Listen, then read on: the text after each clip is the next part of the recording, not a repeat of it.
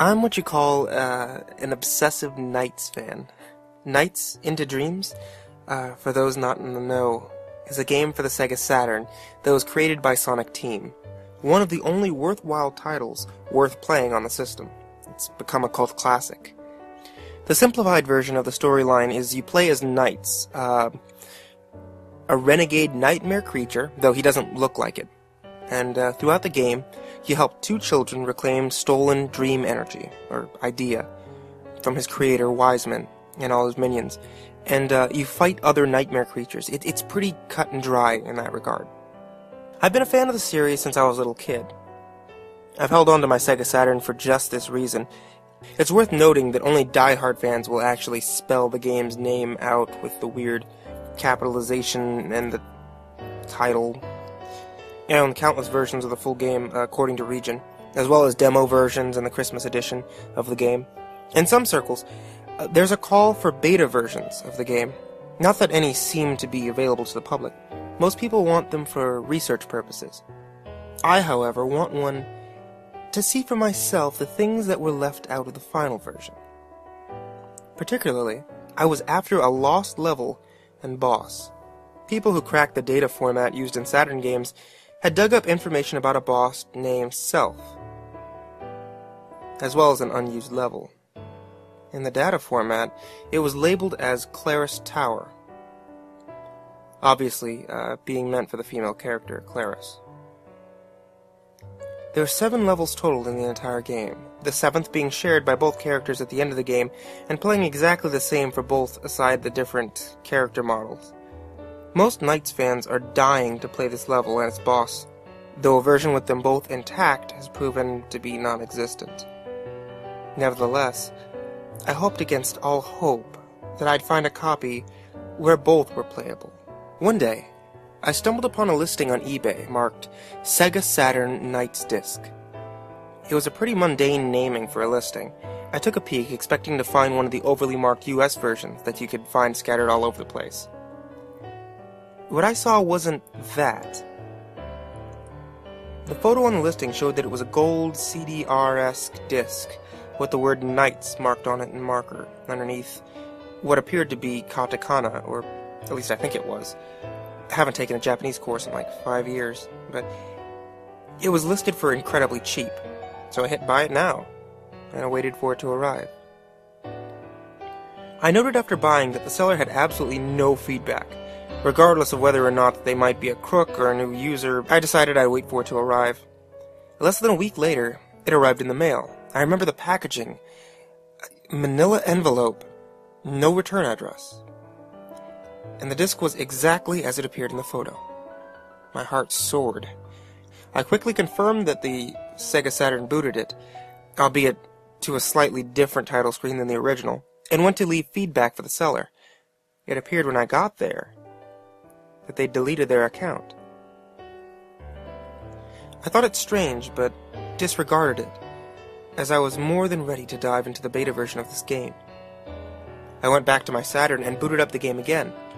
It lacked the final game's opening video, but the title screen looked similar, aside from NiGHTS being in a different pose. The logo was the same, and it lacked title screen music, much like the original. I hit start, and made a new save game on my Saturn. The menus are pretty much identical to the final version, but eager to find the differences, I selected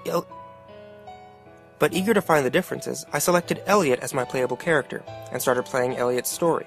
Elliot's story played out exactly identical to the final version. Same level layouts, and the same bosses. It seemed like nothing was different until I got to Twin Seed, the final level. The layout was the exact same, but when I got to the end of the level, there were noticeable differences. You see, in the first level, you can't join with NiGHTS at the beginning. You have to fly through the level as a kid you selected. At the end of the level, after you've retrieved all the idea, the kid you weren't playing as shows up as an NPC and helps you break the barrier over NiGHTS, so you can join with him and fight the final boss. Claris didn't show up. There was no barrier. Elliot joined with NiGHTS and went to fight the final boss alone. I figured that they hadn't programmed the in-game cutscene I described, for this version at least. I beat the boss, and the credits rolled through with the cutscene from the final game. After the credits ended, I started the Claris game. Like Elliot's, it played almost exactly the same as the final. That was until after I played through her first 3 levels. I was expecting the final level for Claris to be Twin Seeds, but when I went back to the level select, the symbol for her final level was different than the Twin Seed symbol. It was the shape of a downward spiral. My heart almost leapt out of my chest. It was the lost level. I hoped that it was fully playable, and it was right there in front of me. Without a second thought, I hit the A button and proceeded to play it.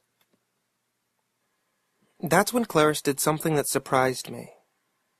She changed the expression on her face.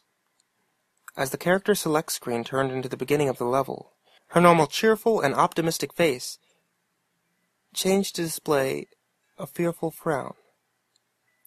A title card for the level was not displayed. As the level stated, Claris touched down on the platform outside of the Idea Palace, holding knights. As the level started, Claris touched down on a platform outside of the Idea Palace, holding knights. Below the platform was a set of dark, foggy ruins. They seemed to make the shape of a spiral going downwards. Before I could examine the level any further, a creepy laugh, unlike I'd heard in the game before, sounded, and Claris was flung off the platform into the air. She floated there, suspended, as the platform holding knights and the Idea Palace plummeted into the dark depths below. There was no music. Only silence.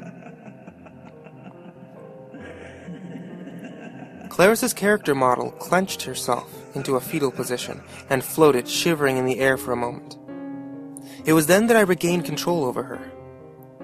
There was no time limit in this level. You merely just flew down the spiral towards the bottom. As she flew further down, the creepy laugh from before started up again. It grew more intense the deeper you flew. At points I could make out a speech. It was saying things like, "God has abandoned you," or "There's no delight in dreams, only sweet death." Morbid, terrible things, and I began to hear crying. After a short while, I realized it was Claris. This continued on for what felt like hours. And when I got to the bottom, there was a small transition. Claris touched down in a spotlight area in the middle of a black nothing. She looked around as knights floated down in front of her. Except something was different. Knights didn't look right. He looked grayed, almost rotten. The laughter intensified even further, and knights flew into the ground like a rag doll. The voice stopped laughing. Then it spoke. "She is ours now. Soon he will be. And then you will be as well. We are them. We are you. We are all that will ever be, and all that will ever perish. We are the self." As it ended its monologue, the shadows rose and wrapped around Claris. She let out a scream as the disembodied voice cackled, only to be silenced as the darkness impaled through her mouth. The scream faded, and the game reset. Knights was no longer on the title screen. I returned to the character select to see that Claris was no longer selectable as well. Her name text was grayed out, and she was completely absent from the menu. Elliot, however, was still selectable. I noticed that in selecting levels for him, that the cursor would cross over into the icons for Claris's last level. The look on Elliot's face changed when I moved the cursor to the spiral level icon, as if to beg me not to select it. I felt like I had to. Almost like I had to go back for Claris. So I hit the A button and took Elliot into the level. There was no sequence with knights. No wait to gain control over the flying kid. I had Elliot fly down into the abyss as Self's laughter started back up. The things it said got more abusive, more demeaning than before. The words faggot and queer were mentioned several times. Like before, Elliot began to sob as I neared the bottom of the spiral. As he reached the area that Clarice had been before, I noticed NiGHTS' remains, more rotted than before. The voice ceased laughing and spoke again. Now he belongs to us too. You will soon join us as well. There is no God to save you. You will join us in oblivion.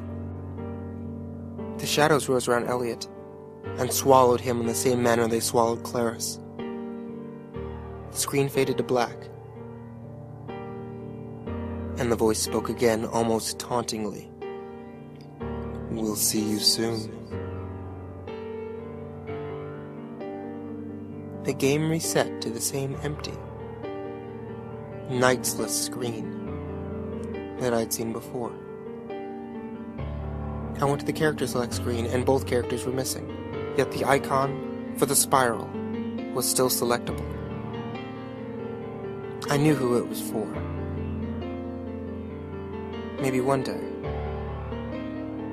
I'll face it myself.